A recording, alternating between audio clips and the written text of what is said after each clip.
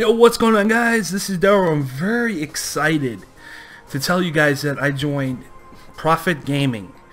Well, they don't have a YouTube team channel yet, but they're all individual and they're really good players. I played some GBs with them last night, which was yesterday, of course, and it worked. It was pretty fun. But anyway, that's for a different video. I'll talk about that whole entire what I'm going to be doing with team, Profit Gaming and everything with them. I don't know if I'm pronouncing it correct, but hopefully I am. But anyway, I want to talk to you guys about what my personal opinion on a decent Call of Duty game should be. So I just want to get this out right away. I've been playing Call of Duty since the very first one. I've seen how we went from, the past, really past wars to present wars to future wars. In my personal opinion, not trying to be a bystander or anything, I don't like futuristic Call of Duties. I transferred from Halo over to Call of Duty because I didn't like futuristics. Now we're trying to turn a leave into like Titanfall, Halo, boost jumping, thruster jumping. I don't care what the hell it is. I want boots on the ground, and that's what I think most of the community wants, because obviously we didn't like AW. But I'm going to explain my perfect Call of Duty. If I was a developer, how I would make it. First of all, I would want the community's feedback, of course, obviously. If I was a developer, I would want that. I would make the Call of Duty as the community would want it, but not as extreme as, like, sniper's overpowered and it's the best gun in the game. For an example, I would have a lot more than just 4 snipers in a Call of Duty. I would have a lot more. I'd have like as many snipers as in ARs, because obviously there's a huge sniping community. For the pub stomping community, I would have things for them. Throwback guns every week.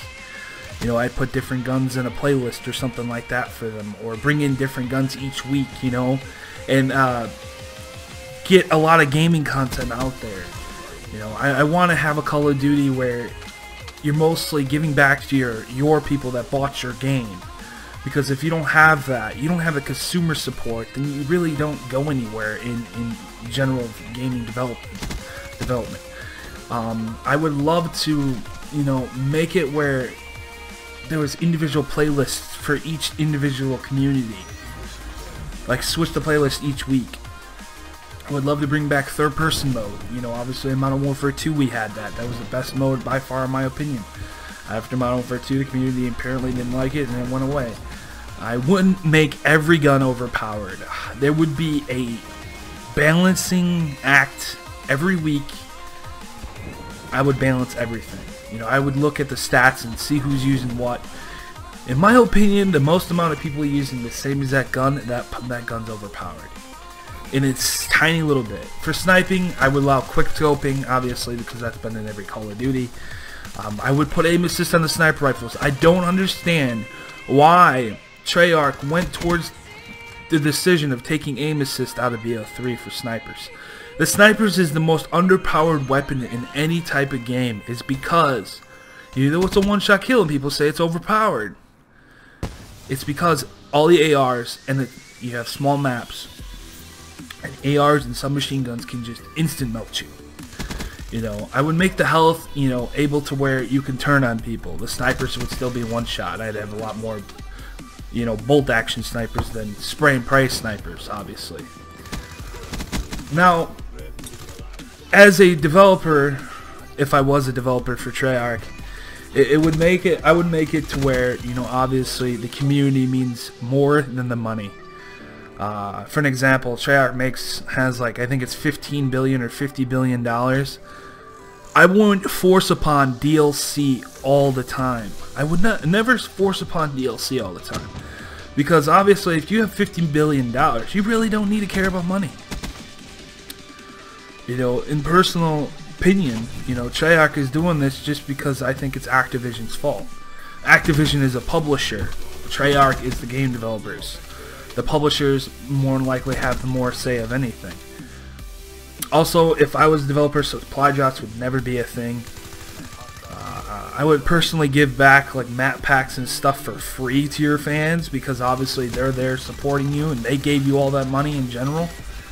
I feel that I would put out a Call of Duty game that's finished. I wouldn't put out a half-assed reskin Call of Duty. I would literally, if I say innovative and new, it would be innovative and new. You know, it wouldn't be a reskin, obviously, of all the Call of Duties. Also, one of the big things I would change, first of all, if I was a Call of Duty CEO or something, I would make sure we have a brand new engine.